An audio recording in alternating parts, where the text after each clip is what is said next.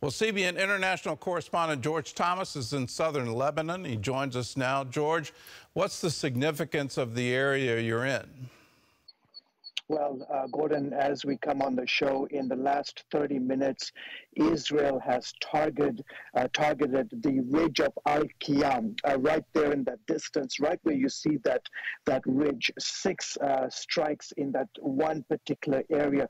Behind me, Gordon, is all Hezbollah territory. This is the village of Al-Qiyam. I am in the Christian enclave of Kiala, and probably about, let's say, 2.5 kilometers, 2.5 miles rather, Gordon, in this direction is the Israeli town of Metula. From Metula, just in the last 30 minutes, Israel launched at least 6 either mortar shells, probably deeper into the southwestern quadrant of Lebanon. But this area behind me, in the last couple of days, Gordon, has seen extensive strikes by the Israelis. Why? Because this is all, again, as one very long-time member of South Lebanon told me, this is the playground for Hezbollah.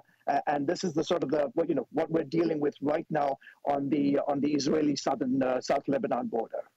Well, what are you hearing? Are people there expecting an all-out war?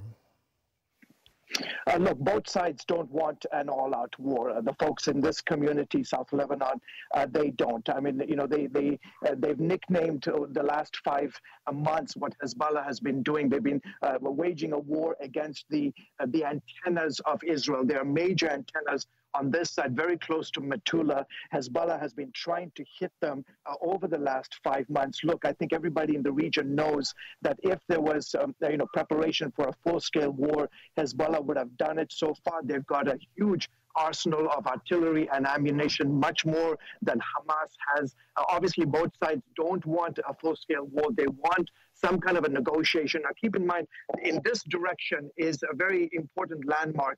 It's the Litani River. And back in 2006, when the two sides, when the last war between these two, between Hezbollah and Israel happened, there was an agreement, sort of the UN 1701. And the whole idea, Gordon, was that Hezbollah would not, in essence, be in control of this entire area. They would be pushed back beyond on the other side of the Litani. That is what Israel wants right now. Why? Because you have hundreds of thousands of Israelis who have been forced since October 7th to evacuate from the northern part of Israel. How long can they stay away from their homes?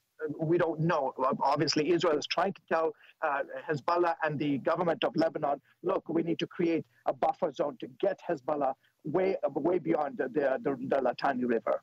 Well, Lebanon has a significant Christian community. You've been talking with church leaders in the area. How are they dealing with the fighting, and what did they say about the possibility of more? Yeah, Gordon, they say, look, they just cannot believe it that once again Israel and Hezbollah are at war with each other. They say this has been going on for 50 years. They have been in a state of war for 50 years. Okay, maybe for a couple of years they've had some semblance of normalcy, but they're just tired of it. In fact, one of the main leaders, the patriarch of the Maronite Church, went on television and confronted Hezbollah and said, look, did you guys consult us Christians whether we want war? Of course we don't want war. One of the largest churches here in this enclave, I had a chance to speak to him yesterday to talk about the history of Christianity and what they are praying for. Go and take a listen. Here's what he said. St. George's Church was established in 1890 during the Ottoman Empire. The Ottoman Empire came and went, but this church and the Christians of this area remained. We have been through a lot of wars and persecution. I'm positive nothing will move or remove us from here to what we dearly love, and that's our faith and our land that are protected by Christ.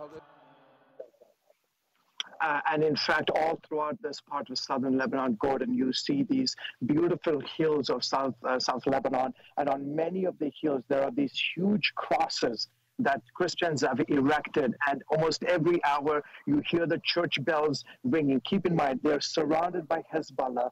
And yet they say, we are not going anywhere. You will not remove us by any chance. We are going to continue to stay here. And we're going to continue to pray for peace. Well, George, stay safe, and thanks for this wonderful insight. That's a story I don't think you're going to see anywhere else. Thank you, George.